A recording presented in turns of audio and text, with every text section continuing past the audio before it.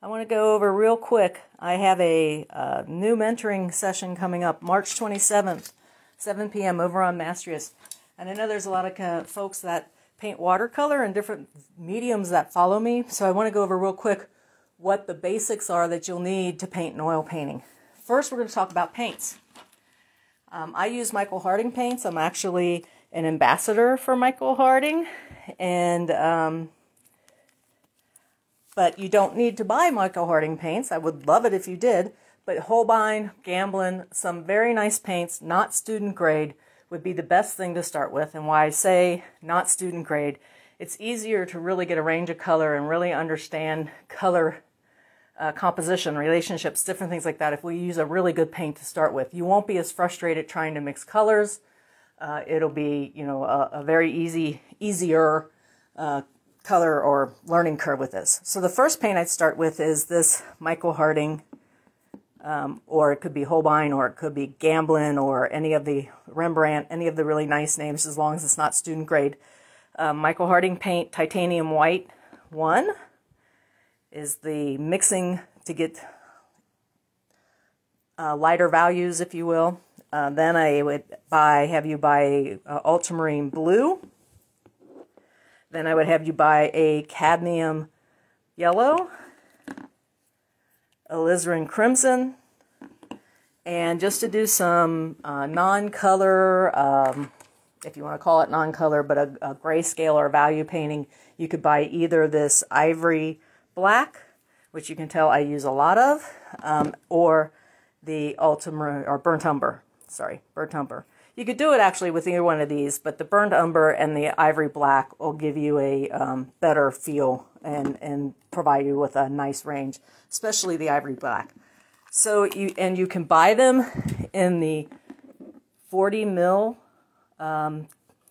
tube. That would last you a while, depending on how much you squeeze out, how stingy you are with your paint. Naturally, the larger pile that you make, the better, because you don't have to keep remixing. Pros and cons with that. But that's the paints, the 4 basic limited palette paints that you can start out with, is these 4 plus a Burnt Umber or an Ivory Black. If you just did these 4, we can work with that as well. Now I want to talk about brushes, even though I don't use brushes. I use palette knives, and we'll talk about those in a minute. Basically, let's move these guys off. Basically, the silver brush from Grand Prix is a good start. These are basically filberts, very small, number 2 filbert, and this is a number 6. That'll get you started. Also, 2 brushes is all you need if you want to paint in brushes. I have a couple, let's see, I have a rosemary brush flat here. They call this a 1/2 inch. As you can see, it's mongoose, so it's a lot more and easier brushing. It flexes more than the hog's hair, which is this, which these are very used hog hairs, so they're not quite, as stiff as you get them when you first pull them out. Let me pull another one. This is, oops, sorry about that. This is a rosemary brush, for example, which is hog's hair, filbert. A whole bunch of different ones. If you don't want to buy an animal hair brush, you can get the synthetics. Again, this is a Grand Prix brush with this synthetic. But to keep it real simple, if you want a synthetic, Grand Prix Silver has those. This is part of their ruby satins. So if you're okay with using hog's hair, these 2, plus a brush, a small, fine detail brush like this guy, which is, I always pick up a brush where I can't find the names, Raphael and Kelvin. And I use this to sign in very, very delicate work if I need to. As you know, if you guys are tuning in and you know me, you know that I paint with palette knives.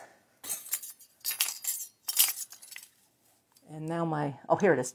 So to mix with, I use this. This is just a real inexpensive Liquitex Freestyle.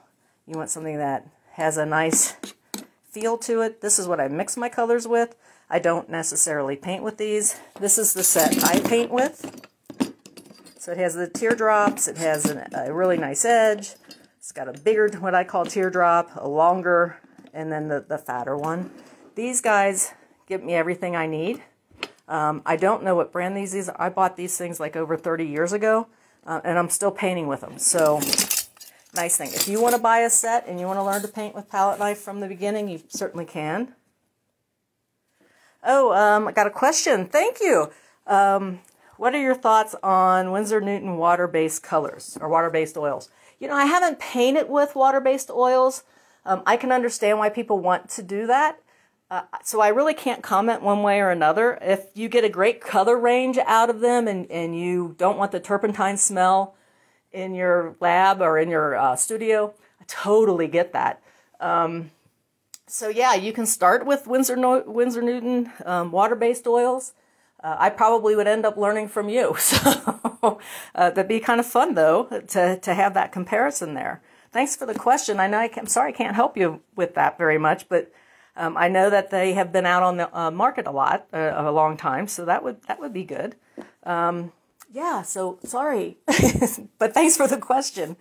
So this particular set of palette knife that I have is a Dowler and Roni, and it has the same sides, the same shapes as the set that I just showed you that I didn't know the name for. So this set I know is available out on the internet if you wanted to start right from the start with palette knife painting, learning how to use your palette knives to paint with. And so that would be a set that you can buy. You probably still would want to buy one of the finer signature brushes. You can sign with palette knife, but I feel I get a much more pleasant signature with that little brush. The last thing you'll need is a canvas to paint on. So this is the Centron LX. This is a very nice canvas. It's already stretched on the boards, as you can see through here. It's primed for oils, acrylics, and cations and alkalides. It's a nice weight for that I've seen. It's linen, it's all-purpose, and it's a 16 by 20. So really, to start out in my mentoring group over on Mastrius, Mastrius, the canvas, and I always put my brushes away so you end up hearing me go, where's the brushes that I just had? Let me grab those out, but you know, a set of knives. I'm just going to throw my old knives up here. A palette knife to mix your colors with. Your paints. There is a message for you. Thank you. Your paints here. The basic limited palette paint that we can get all kind of colors out of. And 3 brushes, right? We talked about 3 brushes. I don't know how they disappear so quickly in my brush holder, but they do. But basically 3 brushes. That's all you need to come and join me in my mentoring session, which starts March 27th and is at 7 p.m. Eastern. And, you know, we'll get started painting and we'll work through what we need to know. So hopefully you guys can join up. It's at mastrius.com. And just search for Fisler, F-I-S-L-E-R, in the mentors area, and that'll pull you up to my page, and you can learn more about me. So thanks for tuning in. We'll talk to you later.